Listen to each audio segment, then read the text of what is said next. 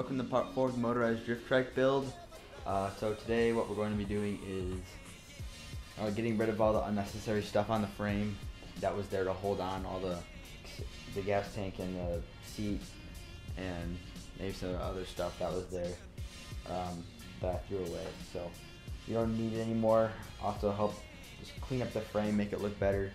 And what we're also going to do is make a control board for the ignition switch and for the underglow lights I have, and we're also going to make it so we can turn a bit more, so get a little bit more angle out of that. So yep, let's start off by clearing up the frame.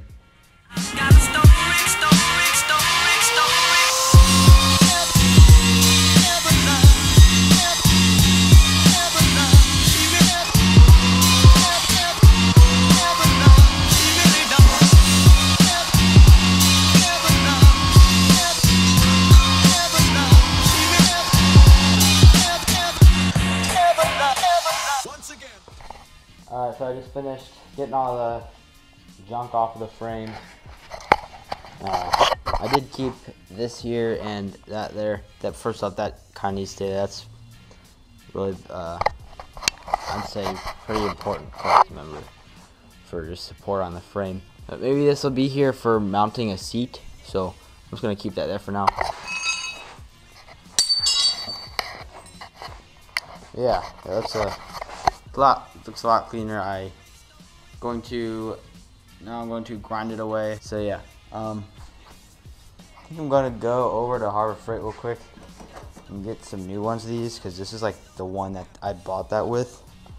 We'll be back in 3, 2, 1, and boom, just like that, I'm back. So yeah, let's get to grinding that off, all this leftover stuff. I really don't want it there. Once again.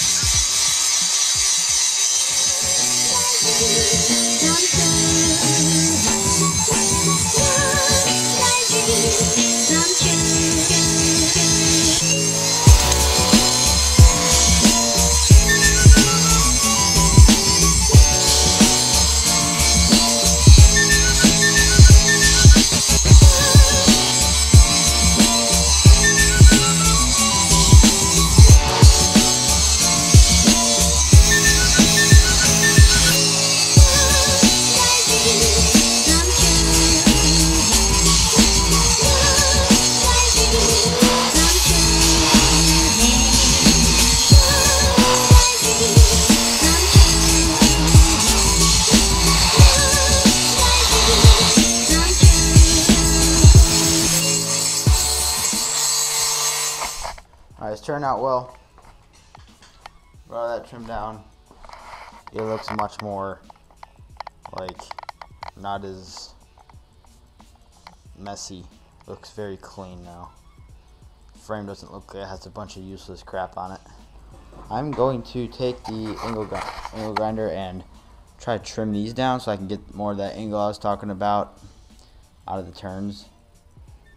So yes, do that real quick.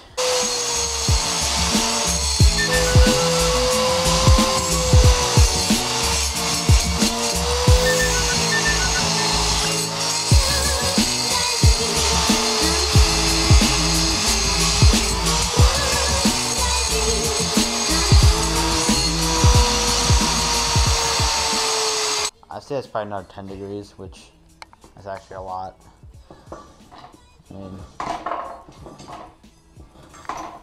They're both pretty even, so that's good for now. Alright, now I'm gonna go solder the underglow lights that I have. Alright, got all the wiring, solder, iron, heating up.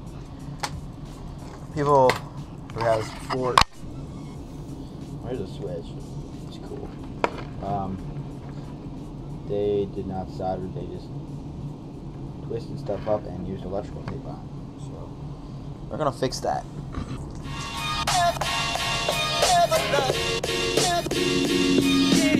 I'm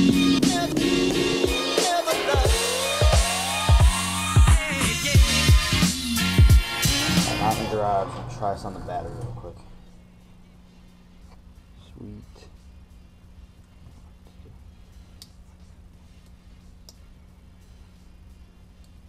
Cool.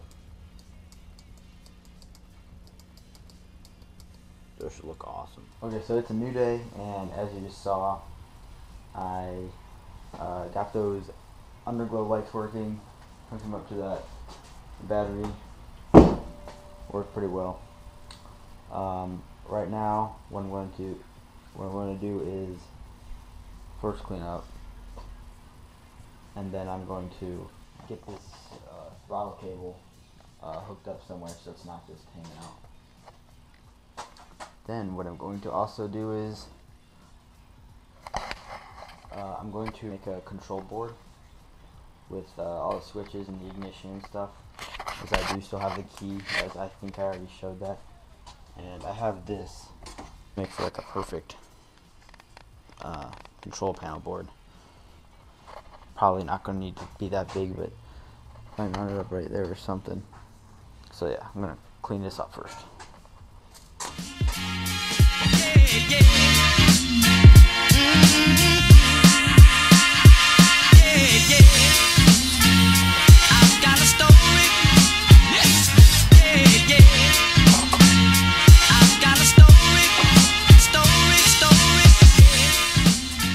So what I'm going to do to get the cable to strap to the frame, it's a bit overcomplicated, I guess, but I want it to look a lot more professional than just thrown together and just zip tied to the frame.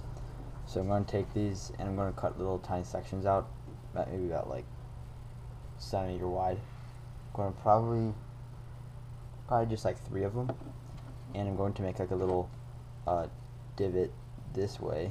Then we just get to making it, and you'll be able to see what I mean.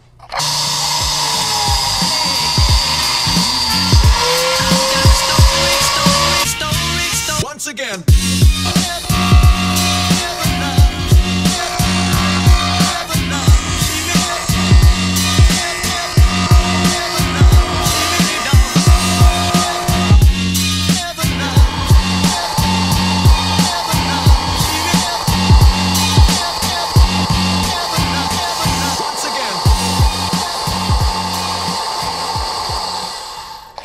Alright, so there's the finished piece.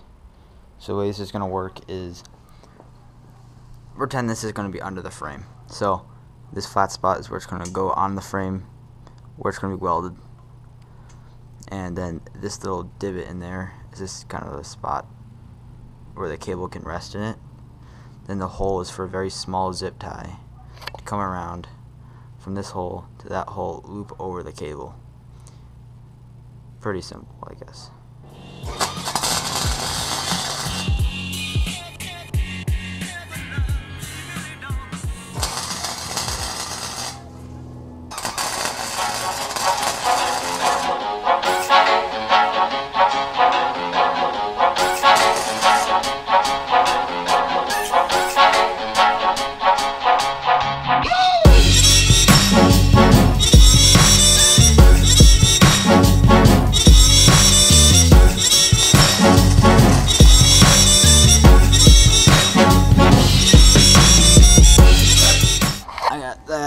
That and that.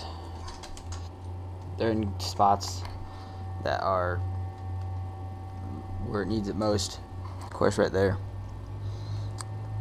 and wraps around just down there, and it's not actually going to come outside of right here. I'm actually going to take it off carburetor, wrap it through around the frame back here, then go up around here so that it's not sticking out of here. So yeah. So let's go make the control board. Alright, so I've got the layout of the control panel so far. So this is going to be where the key mounts, right there. And then there's a switch for lights. And this panel is going to stay here. This is going to go away. My camera ran out of memory there for a little bit. So I just went ahead and kept building the control board and everything. And put it on here, it looks really good. So this is gonna be the light switch right here, and here's the ignition key. That's just for actually cutting the engine off. And of course, that has to be turned on to actually allow me to kickstart this, because it is not electric start. So yeah.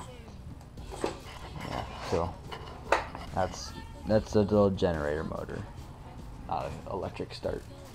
But it looks really good right there, actually. Like, sitting right here, I mean, the key is in a really comfortable spot directly at you, and same with the switch, right where I'd like it to be. So yeah, it's looking good. And also, I went ahead and put the throttle cable on. Well, actually mounted it on at least. So it's looking good. That's gonna be it for this video. So yeah, thanks for watching. Get ready for the next one.